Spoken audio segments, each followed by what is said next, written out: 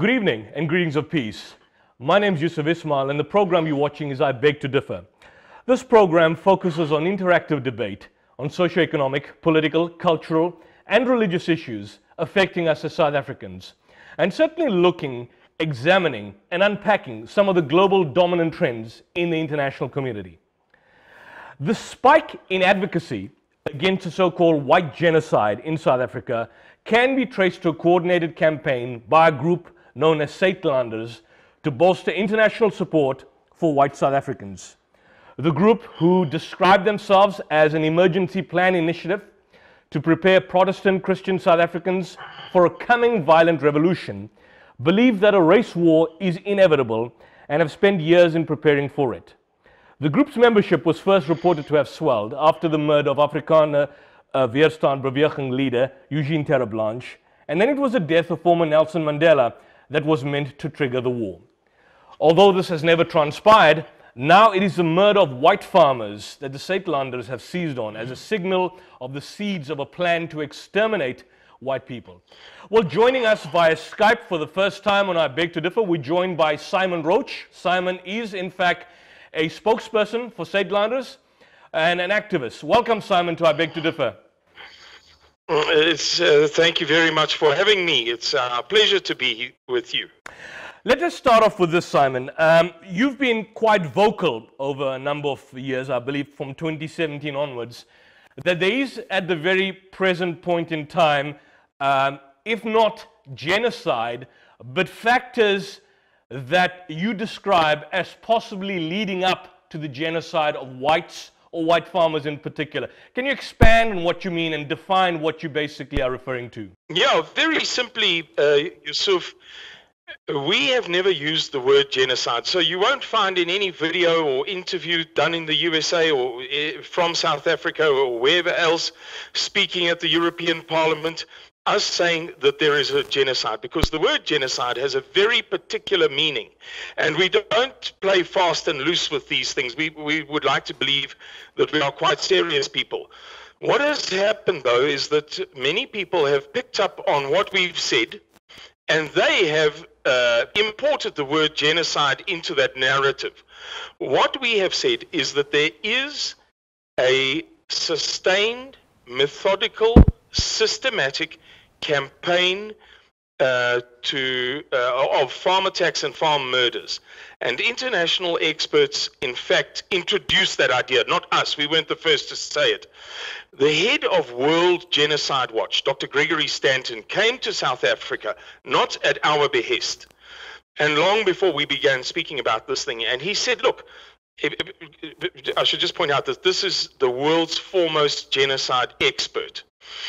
And he said, look, after studying this matter for a number of years, he was a teacher, a lecturer in Swaziland for many years, so he knows South Africa well. He said, it's clear that this is systematic. It's not random. It's not, spontaneous. So it's good for us because we can see that, the farmers can see that. The farmers tell you it doesn't make sense, man. This thing didn't come out of thin air. So there does seem to be a systematic, methodical campaign of murder of white farmers. No two ways about it. And that's what we have brought to the attention of the world. I want to bring up, I want to basically, because I want to look at what Gregory Stanton stated. But before I go to Gregory Stanton, there was a report by Gareth Newham, who we've attempted to have on this program some time back. Gareth Newham from the Institute of Security Studies. It's a South African research group. His quotation, I'm going to just give you the quotation. He says, there's no evidence to support that. There's no evidence that a group of people are killing farmers for a purely political purpose, although farm killings are taking place. He says, there's no evidence they're doing it because they're listening to political leaders. It is happening because of crime. Now, you mentioned Gregory Stanton from Genocide Watch, but I've seen subsequent articles by Gregory where he's apparently condemned the misuse of his group's reports of the threat of polarization in South Africa to further the idea of white genocide, in the sense that he's been, according to him, misquoted. One of the users of Genocide Watch's model for genocide prediction is a claim by some South Africans that South Africa is undergoing a white genocide or possibly factors leading to a white genocide. But Genocide Watch has never made that particular claim. And Gregory Stanton has stated that there's been an appropriation, a misappropriation of what he basically stated. You're probably familiar with that. Yeah, exactly. That's perfectly correct.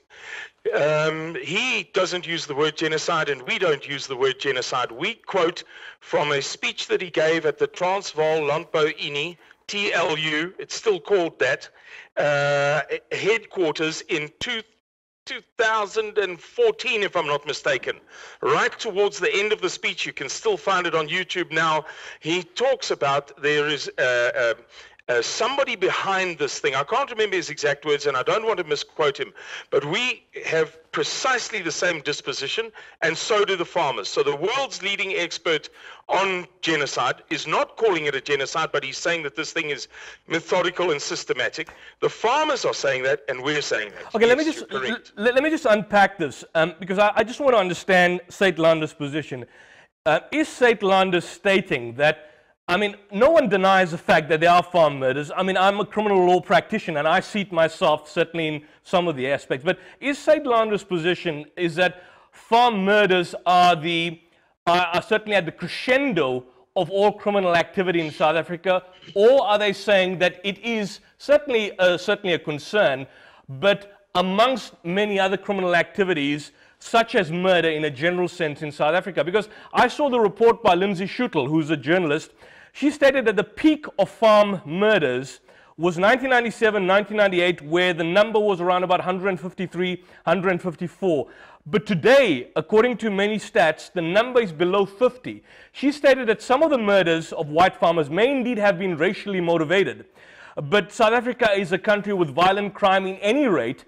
And in the period, for example, between July 2017 and 2018, 47 farmers of all races were killed in South Africa and targeted, not just systematically, white farmers in general. The worst year was way back in 1998, 153 farm murders. Since then, there's been a deterioration. Yeah, but yeah, thank God for that. The farmers have taken extraordinary measures. I think what you're neglecting to mention there is that there's been a decline in the number of farm murders, but an increase in the number of farm attacks. That's very clear from that report. It's explicitly stated there. The other point I need to know, and this is what Professor C.R. Snyman, the author of Criminal Law, states. In a recent study, between April 2016 and March 2017, there were a total of 19,016 murders, massively insane in South Africa, but the vast majority of the murders and the victims were in fact blacks. I mean, the point is, Saitlanders, your group certainly seems to exude this concern towards whites, and shouldn't the focus be on the fact that crime in South Africa is totally out of hand? The ANC has clearly failed in this particular respect. The Minister of Police, their methods, the corruption within the police. Shouldn't your efforts and advocacy be towards creating a safer society for all South Africans as opposed to just simply whites in general? Well, that's like saying that because you prefer rugby, the local cricket club must become a rugby club. It's, you know, we've often had this accusation leveled at us that we should suddenly change the nature of our group and become something else because it suits somebody else. You know, let all of the advocacy groups do their work in their various spheres. If you feel so strongly about it, why don't you do it? We have chosen, out of free will, to be a civil defense organization preparing for civil war. We believe that that civil war is liable to occur along racial lines, that the likelihood in a society like ours is that if nationwide anarchy breaks out after a cataclysm of some sort, that people will turn against one another. This is a fact of history. And we're saying, we're not going to store up nuclear bombs. We've never been accused of having mortars and of having stolen cannons from the state armory or anything like that. As decent, respectable, family people who pay their taxes and who work hard, We are going to endeavor to take the precautions necessary to protect our people. So there is a focus along those lines, and we draw upon the farm murders thing to illustrate the severity of the onslaught on the farming community. But we believe it is a methodical thing. It's specifically designed to get the farmers off the land. And as you say, there are 19,000 murders. It sounds terrible. It sounds fantastic. But the first thing that comes to mind for me is lies, damned lies, and statistics. That 19,000 belies the fact that, as you correctly said, it's now under 40. The last figure that I saw was 47. If you count, if you look at the names, it's very clear that only one of those people is black. I mean, it's not. There's no ambiguity. Wait, hold on. Are you saying, okay, so just as you've said a lot in that particular sentence, and you say our people. I just want you to define our people. For example, if you talk black farmers that are being murdered, would you consider them your people? One black farmer on that list, that last released list of 47 names. I'm sure you saw it. You know, I've seen a rate of 84 white farmers per 100,000.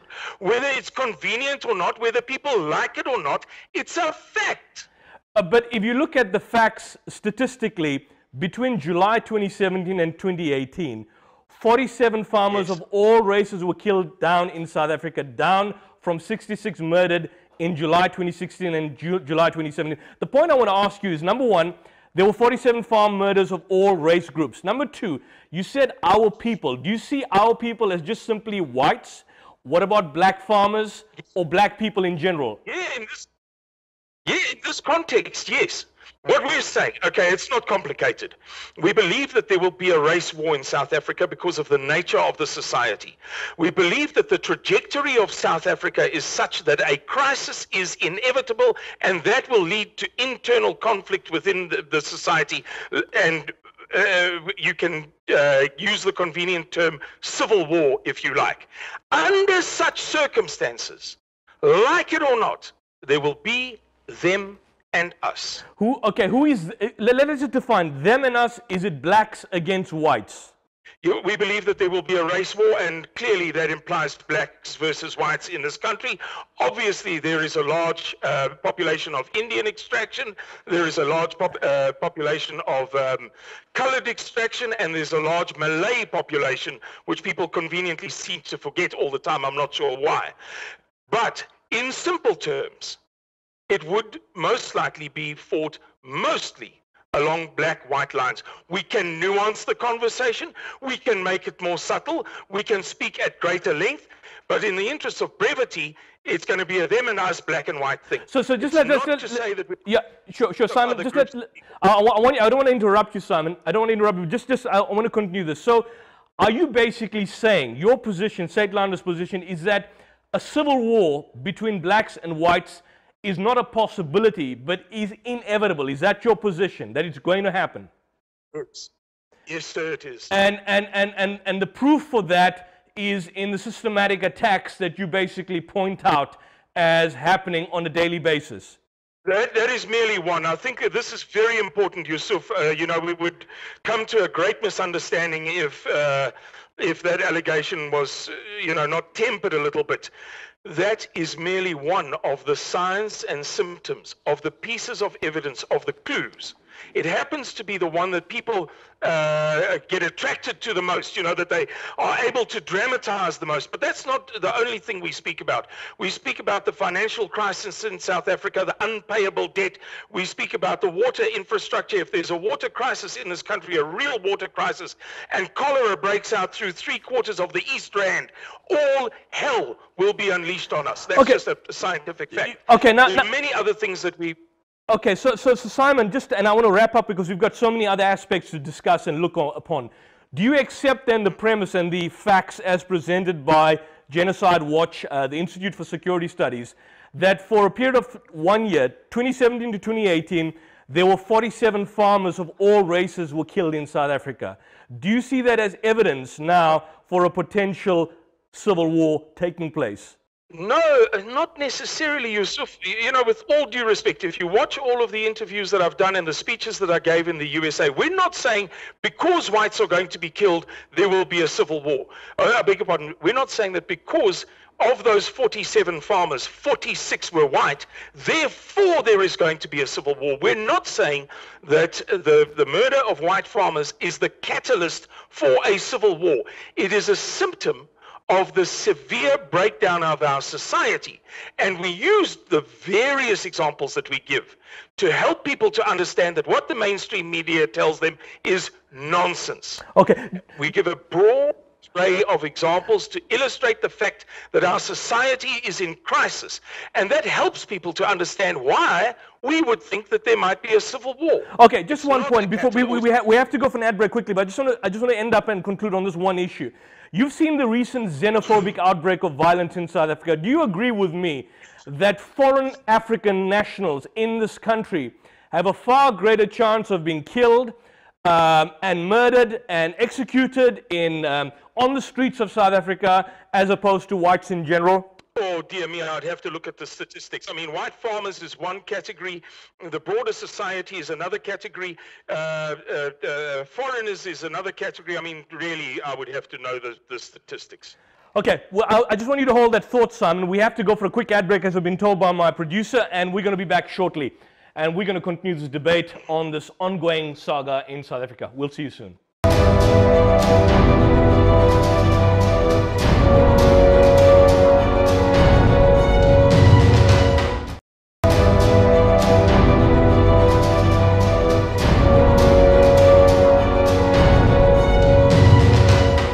Welcome back to I Beg to Differ, and I'm your host, Yusuf Ismail. And if you just joined us, I am in a fascinating debate with the spokesperson for an organization called Suidlanders in South Africa, Simon Roach.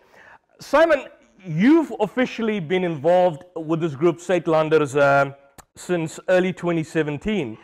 And I've seen some of the reports, basically, on you, that which has basically raised certain questions in some of the journalistic interviews that you've given, that apparently you were a card-carrying member of the ANC at some point in time. You call yourself a member of the ANC. I see some of the other interviews you've had with journalists overseas and indeed in South Africa. You describe yourself as a student revolutionary, a former student revolutionary linked and affiliated to the ANC. I just want to know that transition.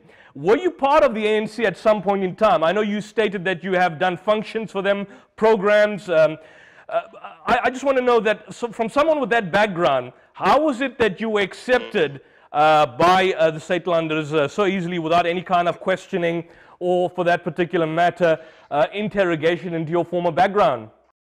I think because my story is not an exceptionally complicated story. When I was at university, I was one of those people who believed that the right thing to do was to try to take hands and build a kind of a new South Africa, to find a solution. And I was a card-carrying member of the ANC. In fact, I think I still have one of my membership cards somewhere. A white South African? I mean, I understand. Sorry to interrupt you, but I mean, you've been questioned and you said you cannot remember which branch member of the ANC were you affiliated with? No, I know exactly which branch. That's absolute nonsense. I cannot see why I would ever have said I don't know which branch I was affiliated with. It was the branch at the University of Natal, Durban. And as I understand, basically, at some point in time, you made a transition. You were involved. I mean, you made a pretty late transition, 2017.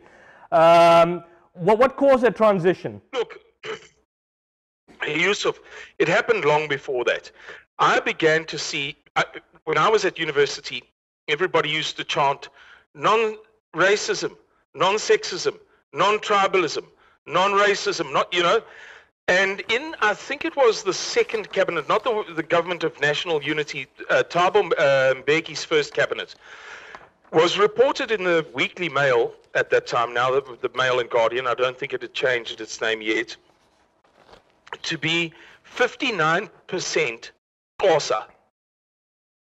And I thought to myself, but hang on, how is it that the Xhosas form about 9 million of the population of South Africa, So under 20%. How is it that these people have 60% representation in this cabinet? What happened to the non-tribalism?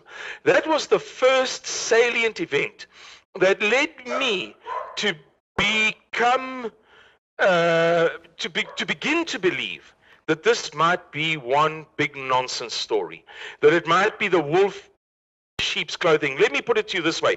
God forbid this, Yusuf, but you know, when a pedophile wants to do some harm to a child, he doesn't come running with a panga and say, I'm going to chop you, I'm going to steal you from your dad and chop you up and eat you. He offers an ice cream. So it's not beyond the realm of human concepts that the smiling, innocent victim ANC could in fact be the perpetrator, that they could be bad guys. So that was the first sign. And then the arms deal led me to think, hang on, the evidence is so clear here. The money couldn't have fallen in a hole. Nobody loses 5 billion. It's not humanly possible. If I gave you 5 billion, you would guard it with your life. Somebody stole that damn money. Absolutely. And that was about the very major undertaking. So over a period of years, I became conscious of the fact that the African National Congress is not a force for good. It is not benevolent. It is a wolf in sheep's clothing. It is the all-time master of playing the victim while in fact being the perpetrator. I agree. Past master. You know, so Simon, just to interrupt there, I agree with you. Simon, hold on, Simon. I agree with you. I agree with you on that point, and we discussed that for a long time on these programs. One of the key issues, for example, is that the great betrayal, which people talk about that the ANC was involved in, started way back in 1985, where apparently leading members of the ANC were meeting with members of the Afrikaner Broederbond in Sussex, hatching out a plan. You had, for example, Cyril Ramaphosa, who was involved in the trade union movement in the 80s, suddenly jumping on board, becoming the front man for Anglo-American. That greater betrayal is there. What I find problematic is somehow or the other that groups like Saitlanders and AfriForum, and we had a discussion with Ian Cameron and Ernst Roots, they play this game about the so-called Roy Gafar, the red thread.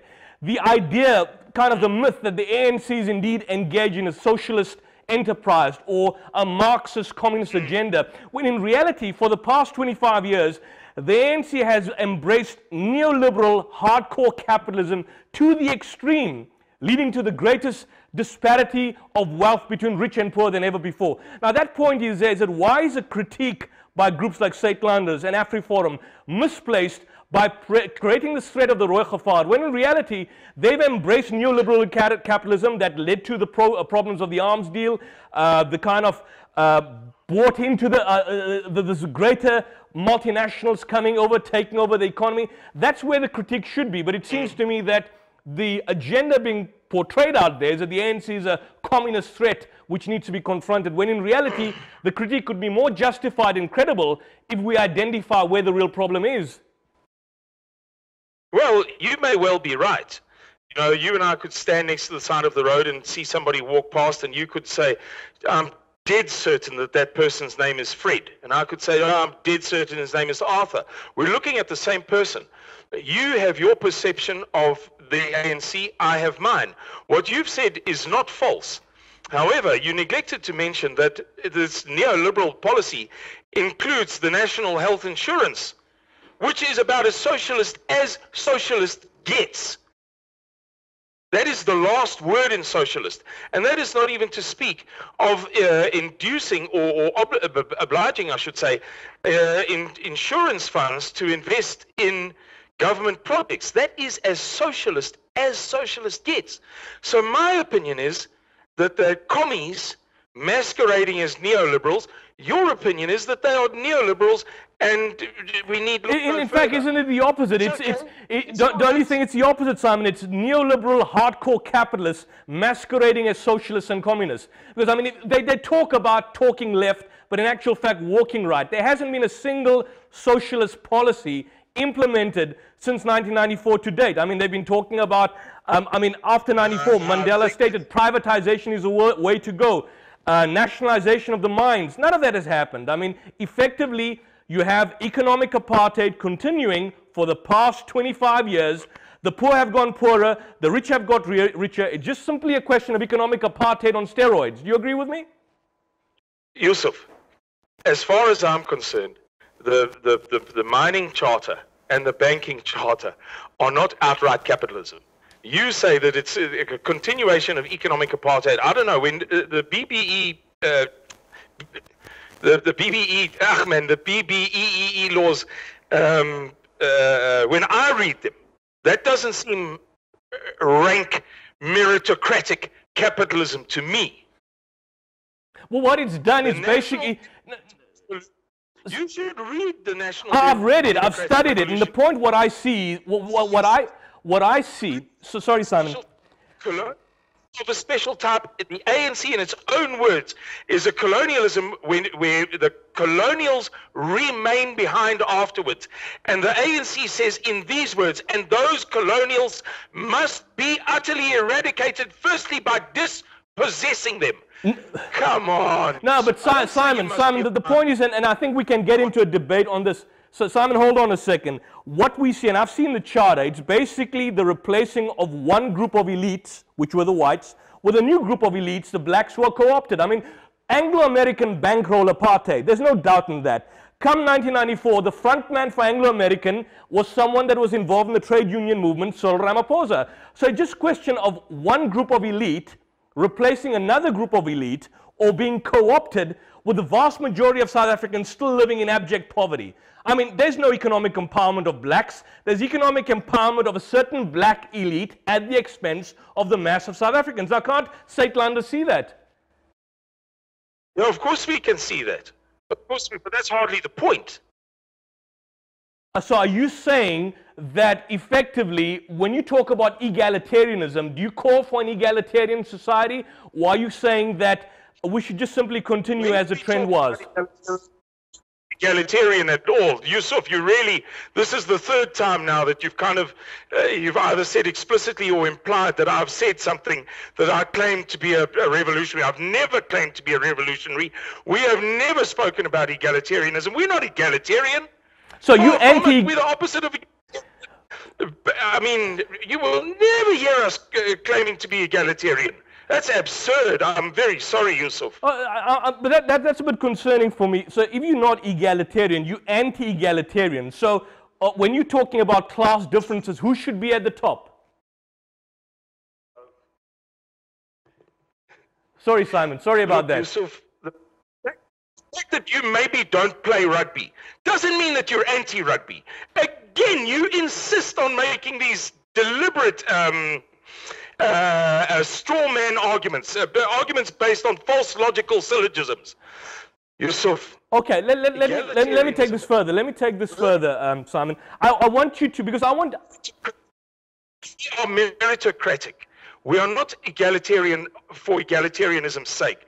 This is a word that came out of the French Revolution, and its purpose was to diminish the role of the nobles and the church in French society. Okay. And that's where you get the origin. The phrases left wing and right wing. It was the left-hand side of the French Parliament, the right-hand side of the French Parliament. These are words with specific meanings.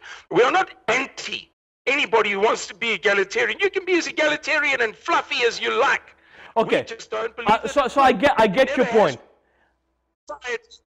In the history of the world. Okay, now I get your point. I see we seem to be having a slight, I don't want to lose you in terms of the science. So you mentioned an interesting point, meritocracy, which is basically those at the top or those in the best position should be there based on merit. I don't have a problem with that. I'll be honest with you. I don't have a problem with that. You accept that those at the top, those controlling the functions of society, ensuring good service delivery, should be there based on merit. And I think we're in agreement on that particular point. But the problem that I want to take it further is that, and it brings us back around this particular circle of the inevitable civil war, which is quite disturbing.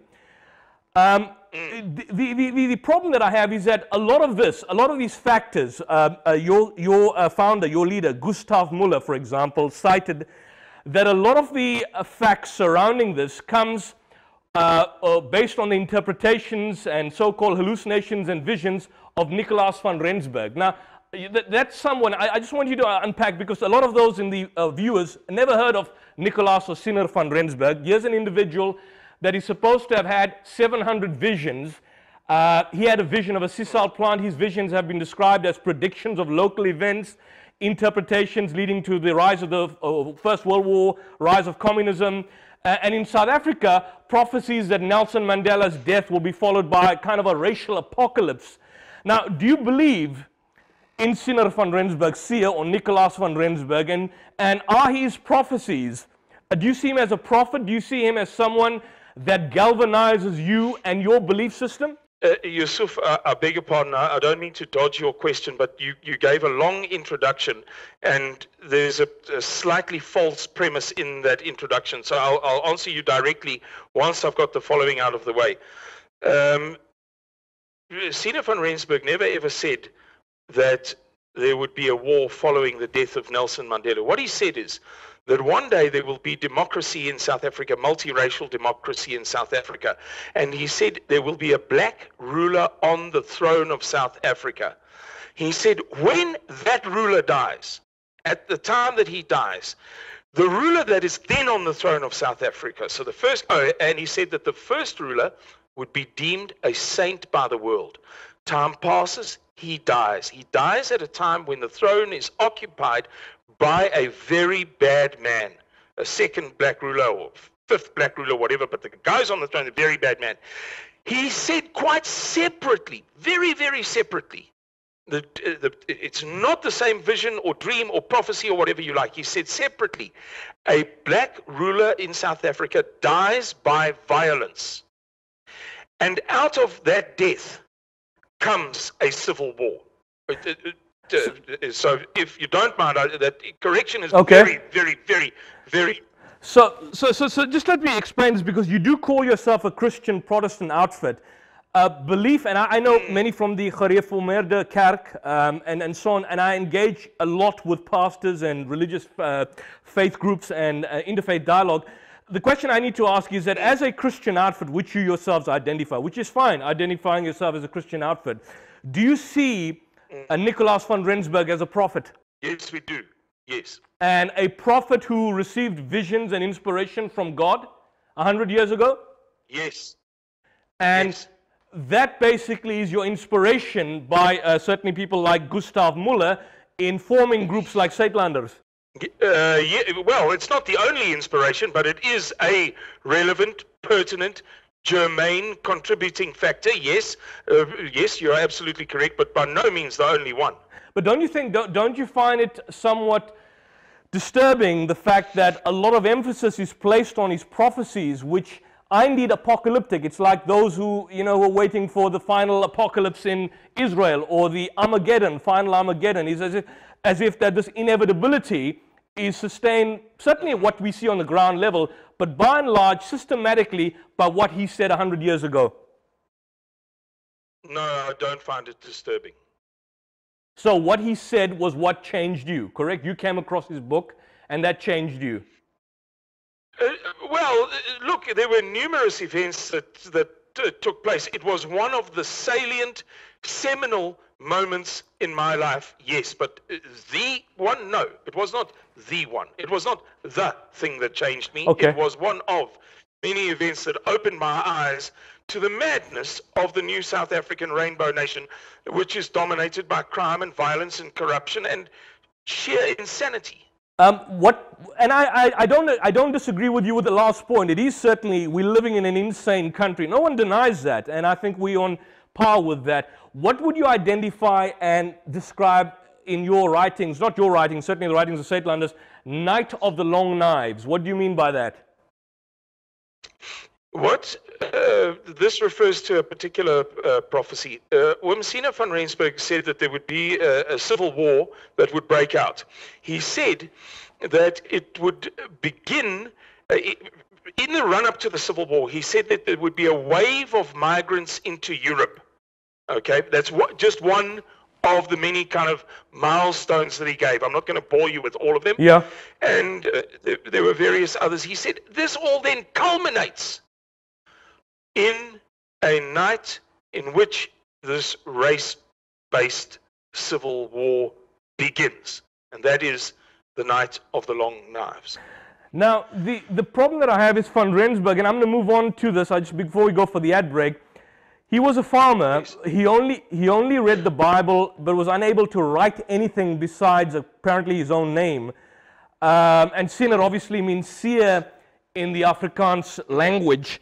A lot of Afrikaners, indeed those amongst center-right, far-right, even amongst some certain conservatives, have rejected him as a false soothsayer, a false prophet. I mean, because the belief that one day whites would be slaughtered en masse could be traced to the earliest white settlers on the tip of Africa. And that basically is the fact that they point out that a lot of his soothsaying was basically inherently based on paranoia.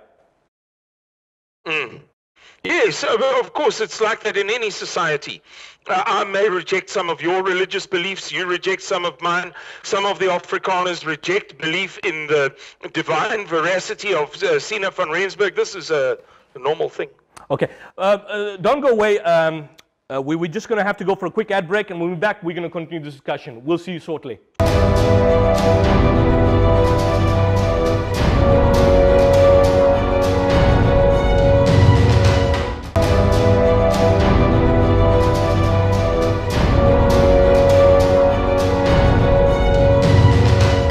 Welcome back to our Beg to Differ. I'm your host, Yusuf Ismail, and if you've just joined us, we are in an interesting conversation with the spokesperson for Suidlanders, Simon Roach, who joins us via Skype.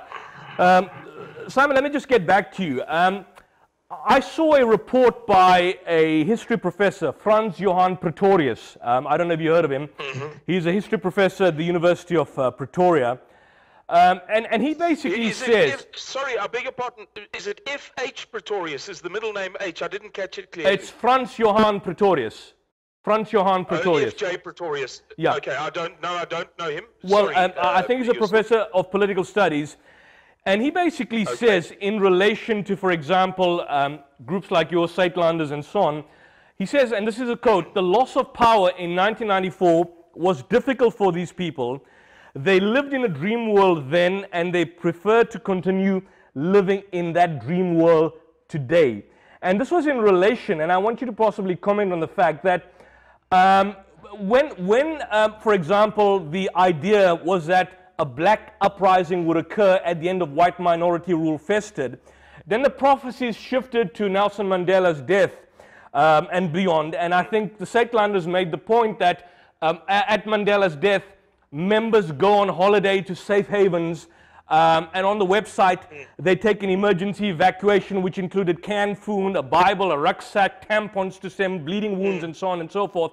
That never happened. But when I look at it, and when Franz Johann Pretorius comments on it, this is like something from the movie by Mel Gibson called Conspiracy Theory, where there's this idea that you are now in survival mode and have to basically get yourself ready because of this inherent fear that you're going to be attacked, going to be destroyed and eliminated. And he points out the fact that this is in reality a dream world.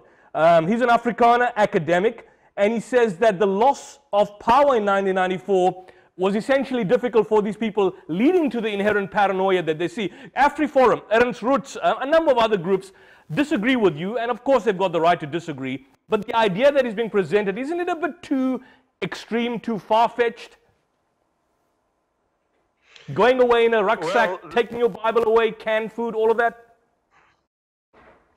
Well, let me say that the loss of power in 1994 was not a bad thing for me personally. I made a lot of money out of becoming a specialist projects manager and doing a hang of a lot of work for the African National Congress as a party and the government.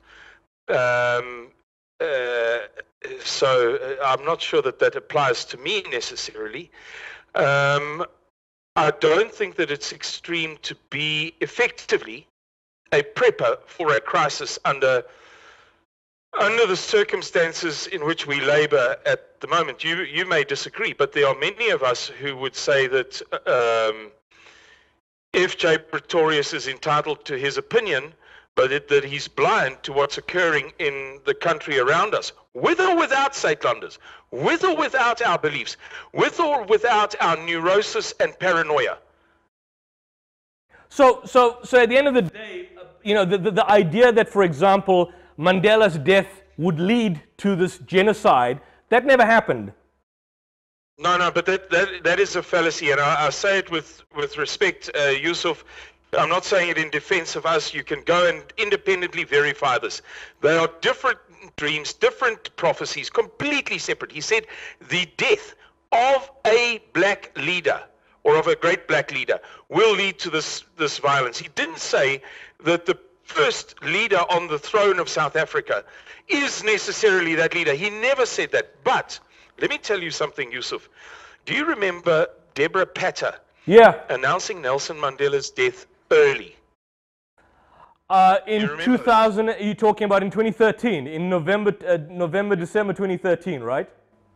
You remember that she was at the time working for the BBC, and she was the one and only person who said Nelson Mandela has died, and it was supposedly false, right? She's exaggerating. She's bull dusting. Do you remember that event? I recall some discussion. Is like, for example, the 9/11 towers, World Trade Center 7, spoken on the news as having fallen down before that.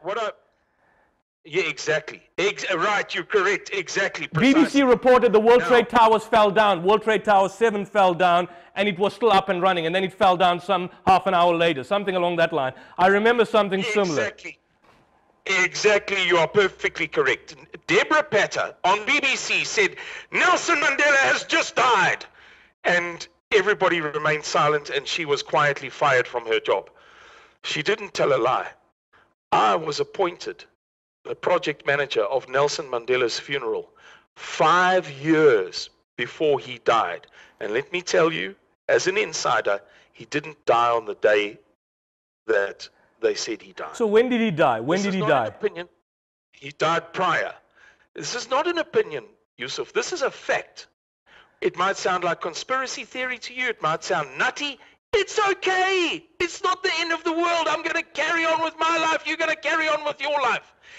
But we know that there are shenanigans in the background that appear to connect very closely to Sina van Rensburg's prophecies. I'm not conflating the prophecies now. I've already separated them for you. But at the time, we thought to ourselves, something is very, very fishy here. Let's be on standby. We have 4 codes: code yellow, green, yellow, orange, and red, which signify, like the United States DEFCON concept. And we didn't even go out of green. We weren't hysterical. We weren't neurotic. We weren't paranoid. We just said to our members, guys, who knows? This event could lead to ructions. It could destabilize the country. There could be a power struggle. Prepare yourselves. Don't get worked up. Don't panic. But make sure that your stuff is packed so that if there is a crisis in this country, as there have been in every country in the history of the world, if it is our turn, that you are prepared and ready to leave built-up areas. Okay. Honestly, Yusuf, it's as simple as that. Well, I need to take. I would love to unpack that further. I mean, just the time is at a premium. We have to move on. Your leader, I mean, Jacques Pau. You know Jacques Pau, the journalist who's written the book, The President's Keeper Against Jacob Zuma.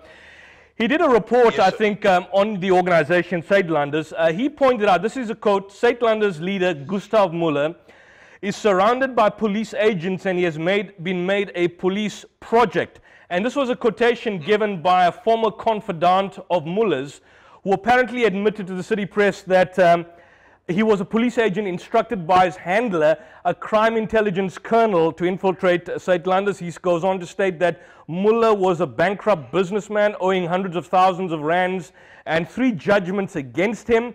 The point being made behind this is that his whole argument, the whole argumentation behind this is that Muller himself comes from quite shady backgrounds and credentials. And some of the, what's concerning is that a lot of Afrikaners, even those on the far right, have distanced themselves to your organization because of the radical policies and views that you hold. To the extent that some of them describe you as fascist. fascist as a fascist organization. Even though you distance yourself from neo-Nazi groups, they describe you as fascist, and we want to unpack this. Look, you said very much there, Yusuf. It's a lot to deal with. As far as Mr. Miller's background is concerned, I think it's fair to say, I'm not saying you should agree with me, but I think it's fair to say that it's a transparent, clear, clean background apart from one event. You know, there are not multiple allegations of having, you know, affairs with women, getting drunk, falling down, whatever the case may be. There's one salient allegation against him, and that is the bankruptcy. And that has been dealt with in the past. I don't want to dodge your questions, but this has been dealt with over and over and over again, in which Mr. Miller presented the information. He said, that is where I wrote the check that bounced. This is the check against which I wrote it. How could I have known that the person who was paying me was giving me a dodgy check? In trusting them, I wrote a check that bounced, and there was a series of repercussions. He provided documentary evidence in black and white. You may reject it. You might say, it's just a story. But we have dealt with it. We have dealt with it over and over and over again. Okay. I don't want to try. That's his personal life, and I respect that, Simon. I respect that. But the more. Yeah, sure. As far as the infiltration is concerned, there is no doubt that we are very heavily infiltrated, that we are saturated by spies. It stands to reason. You know, I don't need to explicate. I can go on to the next theme. Yeah, sure. But just on that point, I don't want to take you off that theme. In 2002, the forerunner, the handler, stated that a senior officer who was known to Jacques Pau was told to befriend Muller and infiltrate, build up, and recruit more agents for Saitland Aksi. That's your forerunner, Saitlander's forerunner, as a kind of getting information on more extreme right-wing groups. So the point behind Jacques Pau is that Jacques Pau is saying that Saitlanders is purely an intelligence front to infiltrate the more extreme right-wing networks that may have violent tendencies within the Afrikaner community. What do you say about that? I would say that that's nonsense. I don't believe for a second that Mr. Miller has set up this organization for the purpose of being controlled opposition. That's the term, right? Yeah. Where the state sets up its own opponent so that it can control its opponent. It's a very clever thing to do. I don't believe that that is what Saitlanders is about. And I think if that was the Possibly, case, is it possible? Is that possible? I don't believe that it's possible. I think if it was the case, Yusuf, we would have far greater contact with other right-wing organizations, whereas the right-wing on in South Africa accuses us over and over and over and over again of being arrogant, standoffish, and supercilious, that we don't mix enough with them, that we think that we're superior and we're special and we don't get involved in other right-wing initiatives. If our purpose was to infiltrate the broader right wing, we would deal with them, but we keep well clear of them. So I think it's false. Okay, let's go on. And again, time's running out. There's so much more to discuss. I think in 2017, 2018, and I believe next week, you're going back to the United States. I've seen some of the interviews. By the way, Alex Jones, I had some discussions with him years back, back when he was exposing the Bohemian Grove and so on. But one of the questions raised by, I think, Stefan Molyneux asked the question, I think, and I listened to the entire interview, where apparently, you were being questioned by newspapers and outlets about meeting, for example, people like David Duke and individuals with extremist backgrounds, and your point was, and your response was that, well, you met everybody, and we don't have to agree with them, which I respect. I'm giving you a platform on this show. I don't agree with your position, but I'm giving you the platform.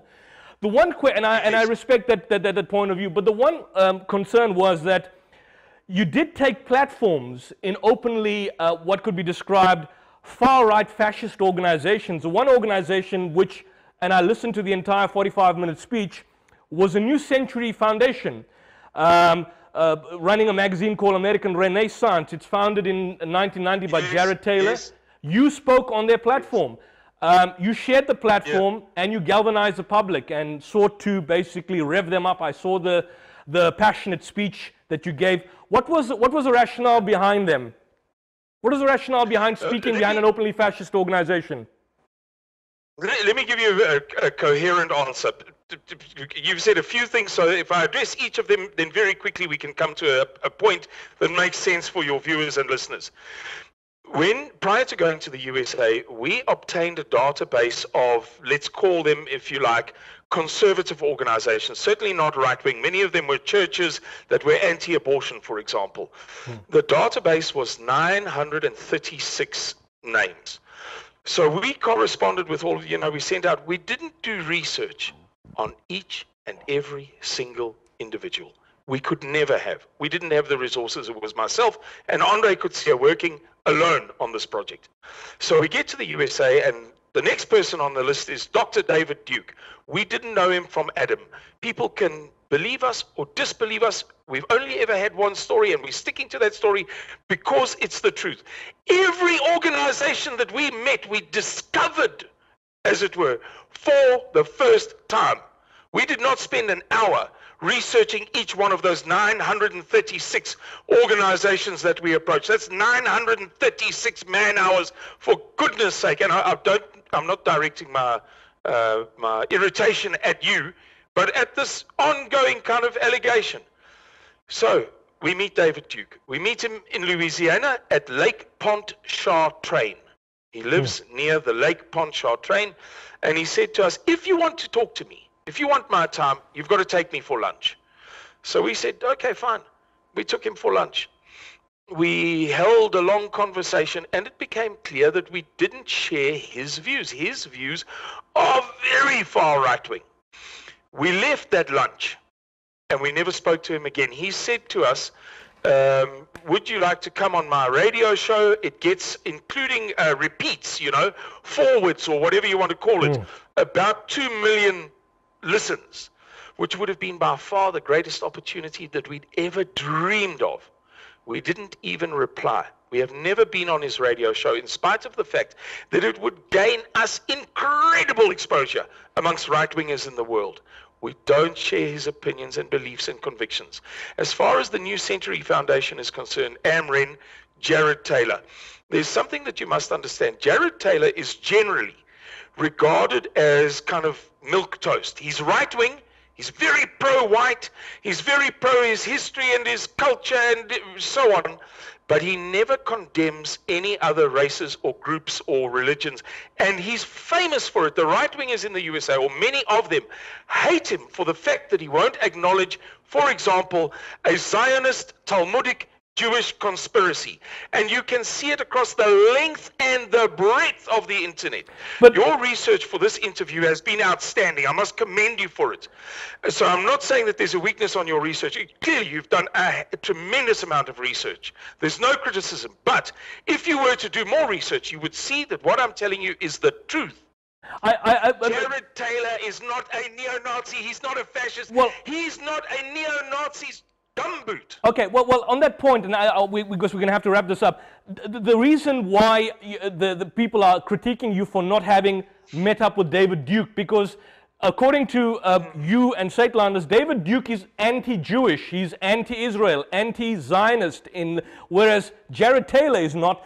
But Jared Taylor, you says, in his magazine American Renaissance, they promote pseudoscientific studies that blacks are intellectually inferior to whites, although they couch it in highfalutin language. I've got a quote from American Renaissance.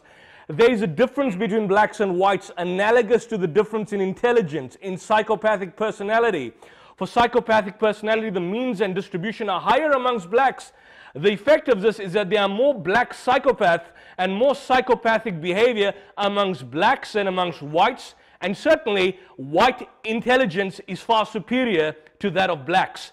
Now, this was Richard Lynn in the American Renaissance, the magazine produced by the New Century Foundation. Jared Taylor does promote scientific racism. I mean, he promotes the idea that whites are intellectually superior to blacks in a general sense, which David Duke touches on, but is more anti-Jewish than the New Century Foundation. What is quite surprising is that when you also stood up and gave that lecture, you were standing directly in front of a fasci, which I found quite remarkable. The fasci which is the actual, you may not have noticed it, the 10 pole with the fasci wrapped around it, which the Roman empires used and the Nazis used as well, which clearly indicate fascism. But I mean, he promotes scientific racism. Do you agree with him on that point? You know, the reason you have to ask, and I say this with respect, I'm thoroughly enjoying talking to you, and I'm not at all, I'm not being funny or what have you. The reason you have to ask that question is because there isn't evidence. There isn't evidence because this obsession that people have on the right wing with racism and with anti-Judaism, and it's all a Muslim plot, and it's this and it's that, and the Vatican is controlled by Babylon, which is an ancient. We don't get into this bullshit. We just don't get into it. We have other things to worry about. There are little girls being raped on farms. Our economy is it's on its very last legs. Eskom's debt is 450 billion rand. Our gross domestic product of South Africa is just over R1 trillion. Yeah, it's shocking. Eskom alone owes almost half of the GDP of South Africa.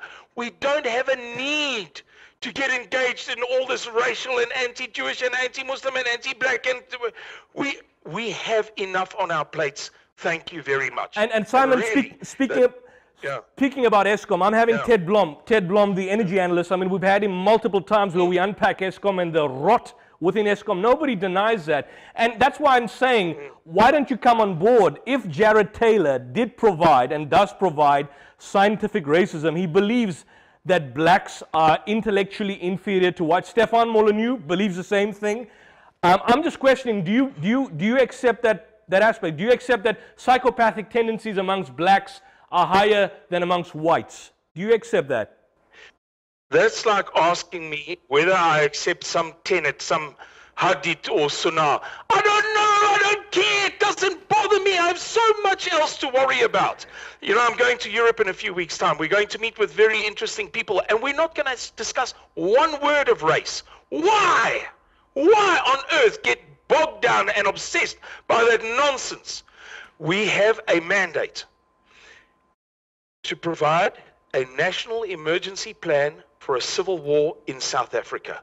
We frankly don't care what you or your producer or your sister or your mother or your best friend or your business colleague have to say on race, on religion, what have you. We are introspective, and that has always been our way. Okay. Well, Simon, just hold that. We're going for a last ad break, and then we're going to be back shortly for the final wrap-up. We'll see you soon.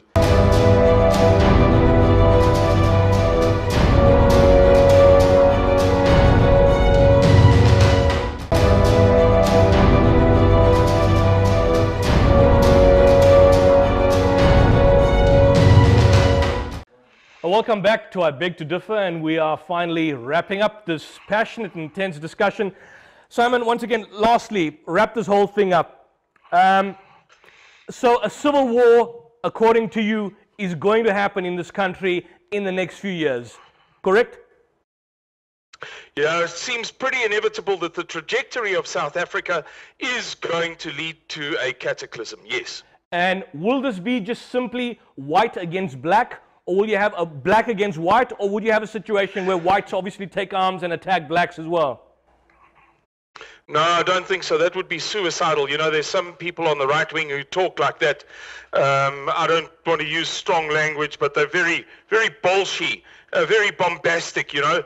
We're going to, you know, mess them up kind of thing. But that's the talk of fools. The white population of South Africa is so small that any white right-winger who thinks that he can take on the entire new South African rainbow nation he's a fool. With all due respect. So our plan is to withdraw from the conflict. And that's why people call us cowards. They say that we're running away and so on and so forth. That is the allegation that is leveled at us constantly. We want to withdraw from this conflict that we see as inevitable. Does the murder of black women, children and babies bother you? And why haven't you taken this up as an advocacy group? Because that's not our role. I mean, why hasn't... I don't know. the South African Rugby Union taken it up. It's not our role and our purpose. It has got nothing to do with us any more than Jack Russells have got anything to do with the Nelson Mandela Children's Hospital, and burnt children have got anything to do with the Society for the Prevention of Cruelty to Animals. It's an absurd suggestion that we should suddenly be taking up causes that have got nothing to do with us. We have a specific mandate. But you spoke clearly. You spoke about rape of children. Those are white children. You spoke about murder of white people. I'm saying murder affects all race groups, all colors, across the board. Murder is something which affects us. More black people are murdered daily than whites. More black babies and children are raped daily than whites. Surely we're talking about murder. They're human beings. The only difference between them and you is they're black and you're white. Yeah, but we're not pro it. It's not like we're encouraging it, for pity's sake. Are more black people being killed than whites in this country? In absolute terms, yes. In proportionate terms, absolutely not. Do you consider the murder of 47 white farmers proportionately equivalent to the murder of blacks? No, it's far higher. The maths is simple. But Africa Watch and Genocide Watch gave the figure. The Institute of Security Studies, Gareth Newham, stated 47 white farm murders between June 2017 to July 2018. Proportionately, I mean, if you talk about proportionately, can that be even viewed as an equivalent to the murder of blacks? No, it's far higher. How many? How many? Well, there are 25,000 white farmers approximately left in South Africa. Those figures are per 100,000. Okay. The national murder rate in South Africa is 36 point something per 100,000. Now, if you multiply, you keep saying 47, but only 46 of the 47 were white farmers, right? So you've got to multiply 46, not 47.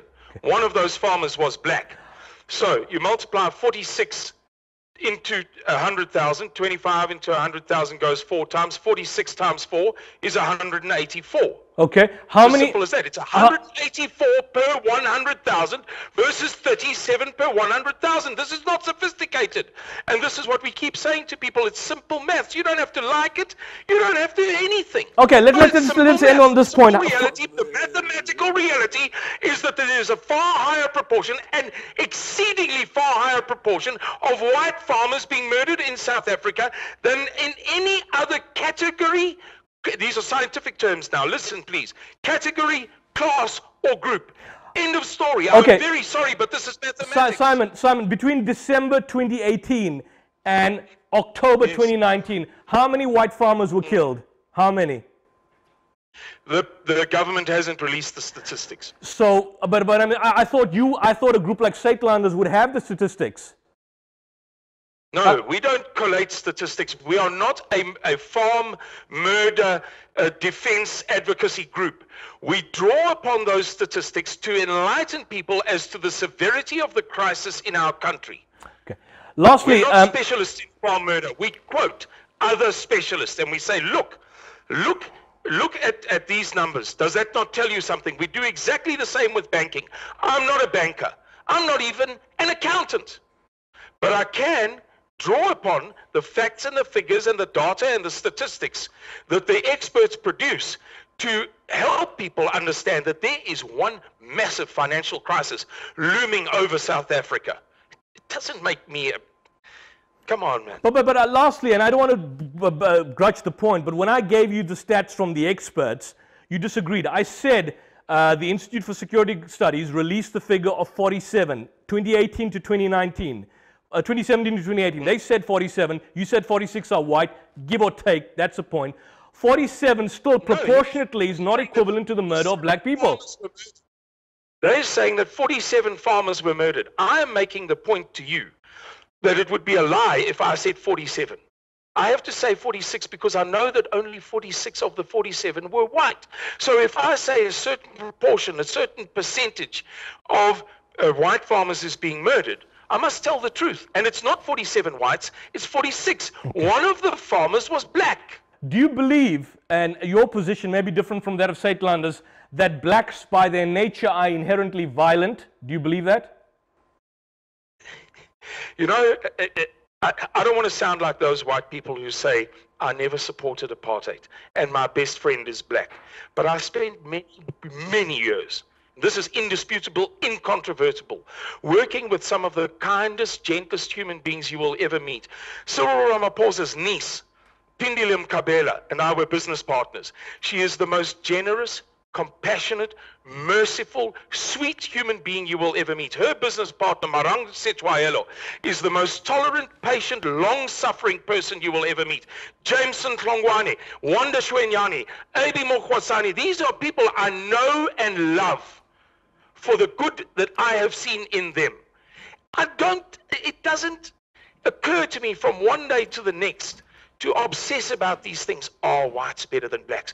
What I'm obsessed by is the fact that there is clearly a threat that is emerging which will focus itself at some point in time when people are hungry and dispossessed on the white minority population of South Africa. And you've heard what Ace Magashule, Julius Malema, and David Mabuza have said about whites recently. You know what Julius Malema said on Thursday, the 6th of November, 2016. I'm not calling for the slaughter of all whites yet. You know what the scientific studies are about the Bulala Mabuno and Tubuli Bunu and Auletum Shinwam. You know that. And we feel threatened and afraid. Okay. It's not the same thing as getting up in the morning and saying, oh, all black people are bad. That's bullshit. I can tell you it's bullshit. Okay. I know it because I've seen it and experienced it firsthand. I've seen the beautiful black people that I've worked with. Lastly, Simon, we're wrapping up. Lastly, segregation between whites and blacks, which some have attributed to Gustav Muller, which he apparently said. Do you believe that that is viable today in South Africa? Gustav Muller is basically on record, as some journalists have quoted Jacques Pau, that segregation between whites and blacks may be the alternative. Do you believe that is sustainable? I would say to you that where you have absolutely contradictory cultures, such as you had in the Yugoslav Civil War, I mean, you saw what happened there. They could not reconcile the Eastern Orthodox, the Serbs, the Roman Catholics, i.e. the Croats, and the Muslims, the Bosniaks. They could not reconcile. At some point, it was proven that the sustainable option was rather to separate from one another, because otherwise they would just fight to the death forever. Do you support that? Do you support that? Do you support that? Yes, the notion of not sharing a space with somebody with whose culture and values I cannot reconcile. Of course, I'm sure you do. Look, Ugu Twala is on South African law. Not maybe, not could be, not possibly, not perhaps. Ugu Twala remains a concept of African customary law. It permits a man to rape a woman and pay her father damages and then keep her. Let me just correct you. Ugu Twala is a criminal offense in South Africa. Ugu Twala is, and I'm telling you as a criminal law expert, it's a criminal offense. But just on that point, so you're saying segregation between whites, blacks, and other races is a way to go in South Africa? Well, that it is practiced and tolerated by the rural communities of the Eastern Cape and of Natal. You know that. It is practiced and tolerated. So Simon, in the final analysis, in the final analysis, apartheid is a solution to white killing. Is that what you're saying? Answering your question, I didn't ask the question. I'm just saying, in the final analysis, are you saying apartheid is a solution to white genocide? You said already it's a criminal act. Now I'm continuing after your interruption.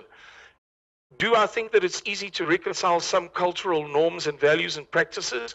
It's impossible. It's impossible. Does that mean I don't get on with black people?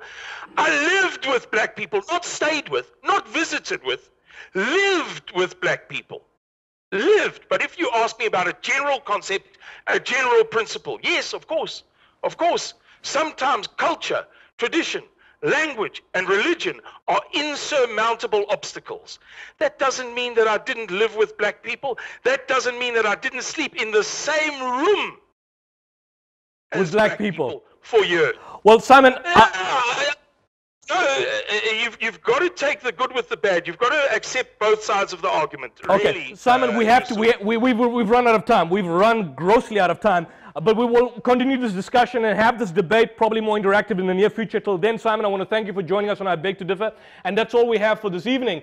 Join us next week for more interactive debate on I Beg to Differ. Till then, greetings of peace. Assalamu alaikum. And if you're having a journey, travel safe.